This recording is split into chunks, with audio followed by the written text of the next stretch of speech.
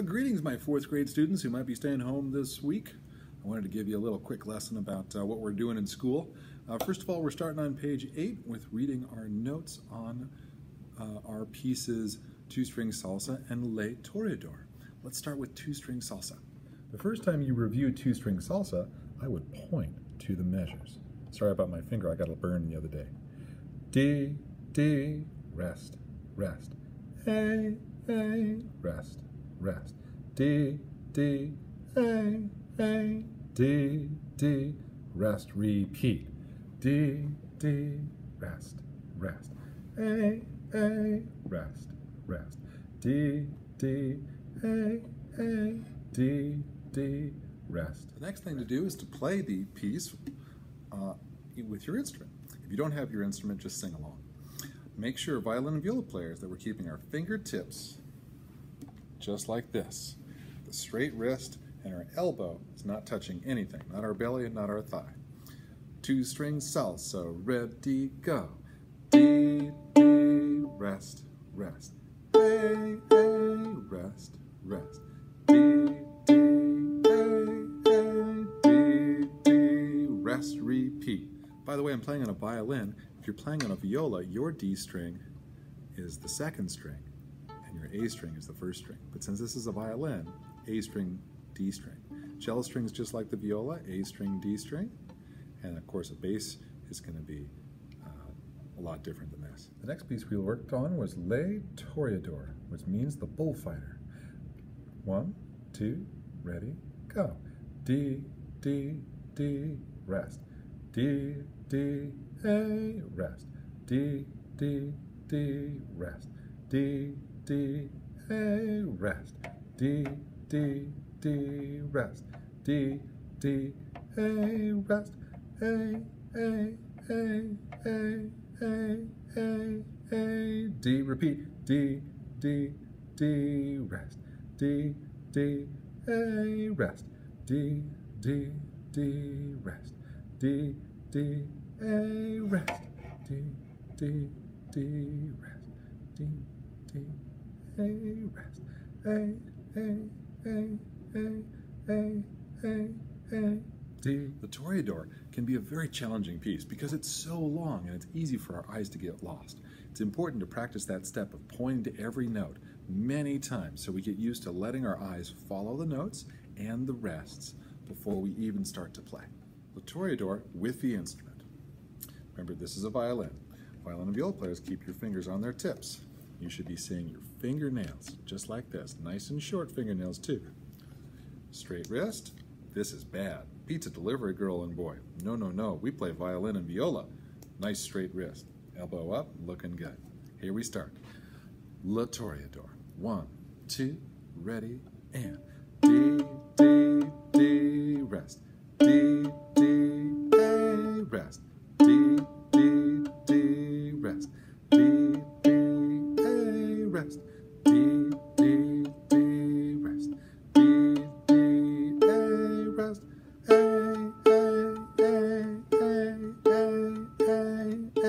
D, repeat. D, D, D, rest.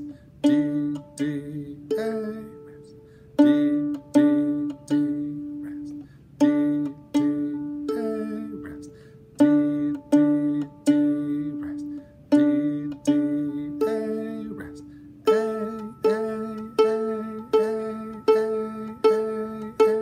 D.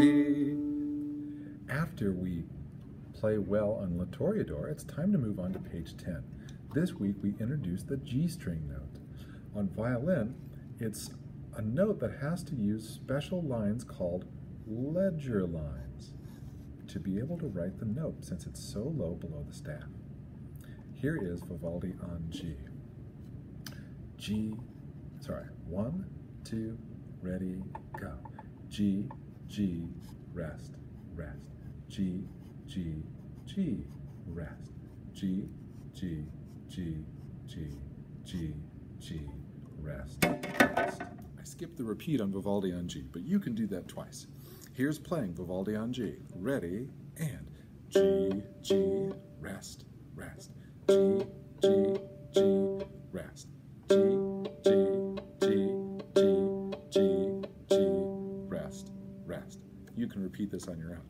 Remember, if you're a violin player, G's your biggest string.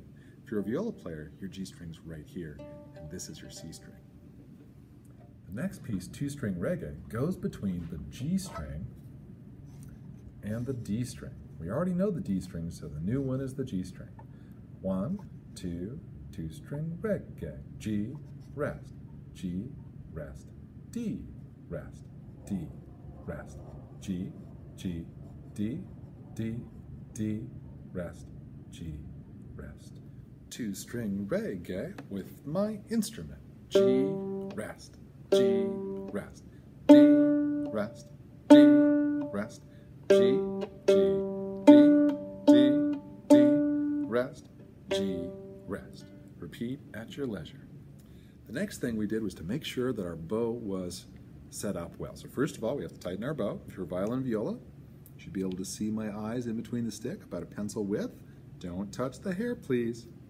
When we put our bow shape on the fingers, when we put our bow shape on the bow, our fingers stay up if it's a pinky finger, cover the dot ring finger, middle finger covers the silver, index finger sits on the rest. And then underneath is our thumb. It's got to have a bump in it. Here's a better underside picture. Now some people may feel the thumb needs to be here. That's a good starting place. When you get more comfortable, the thumb can go here, and here's one of my favorite ways to do the thumb. Let's see if you get a better view there. Like that. My thumbnail touches the back. If you're a cello player, the pinky goes on the side. The thumb can go in the same place, on the bottom or inside. Let's try some bow warm-ups. So index finger pumping up, middle finger pumping up, ring finger pumping up, pinky finger. Or if you're a violin and viola player, whoopsh, like that. Make sure your thumb stays nice and bent. We can do windshield wipers, elevators, rockets, circles on the ground, big circles, circles in front of us. We can be a unicorn, a narwhal, put our screw almost anywhere, and then the bow climb. This is a little bit tricky. Now, no cheating and holding it underneath. Climb down with just your bow hand. After a while, it's almost like a caterpillar moving. It'll be so smooth. See how well you can find your bow shape. To practice our bow shape, pay attention to our pictures at the top of page 11, and then practice these rhythms. The NO means number. It's an abbreviation. So rhythm number 1, rhythm number 2. And they all have corresponding tracks that play with them. In this piece and all the other 4, the repeat signs actually go 4 full times. So not just twice, but 3 and 4 times all the way through. So you have plenty of time to practice the bow. Practice the bow on any string you choose. Here's some bow practice for you this week. How about our new string, G?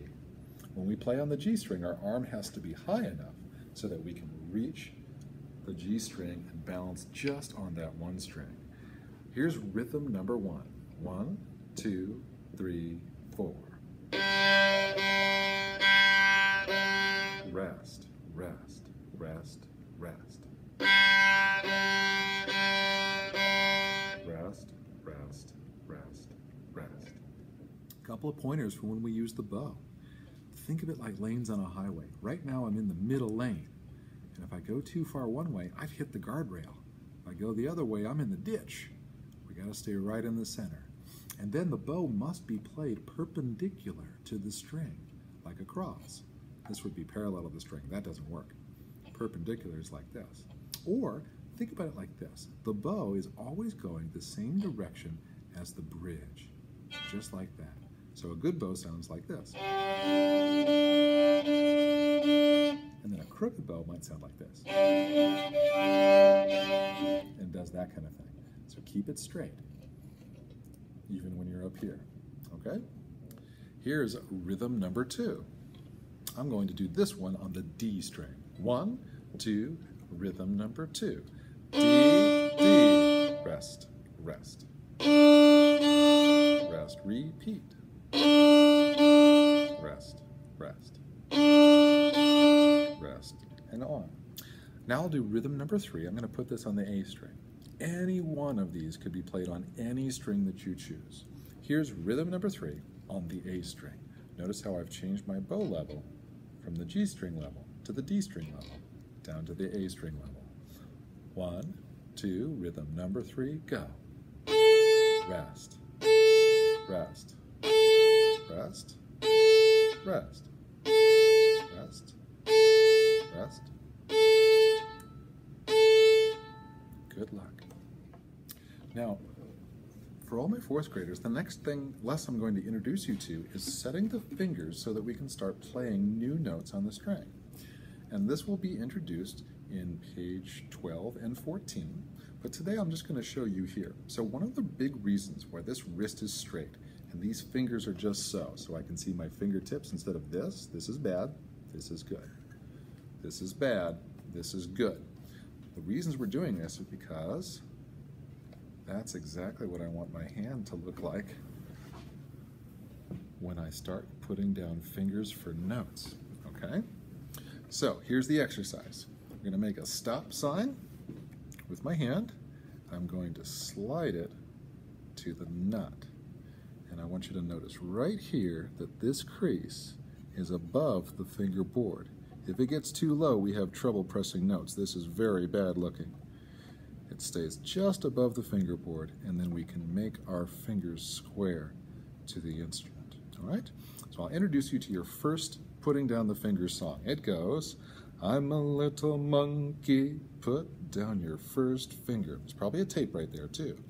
Climbing up the fruit tree, put down my second finger. Climbing up so high to put down my third finger. Pick my pink banana, pink banana.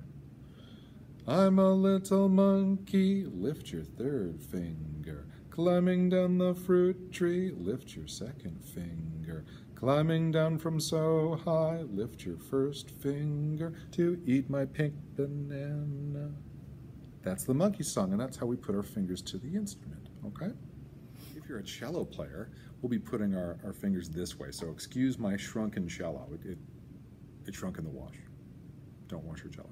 So, monkey song for cellos. With a cello player, we have our thumb under our middle finger, and we have a wing to our cello playing. Fried chicken wing, bad. Eagle wing, good. Here's the cello monkey song. I'm a little monkey, first finger on the tape. Climbing up the fruit tree, 2 and 3 go down at the same time. Climbing up to so high, pinky fingers last, to pick my pink banana, pink banana. Then we come down. I'm a little monkey, lift your pinky finger up, climbing down the fruit tree, 3 and 2, leave the string at the same time. Climbing down from so high, first finger lifts off the string, to eat my purple banana. And that's the monkey song for cello.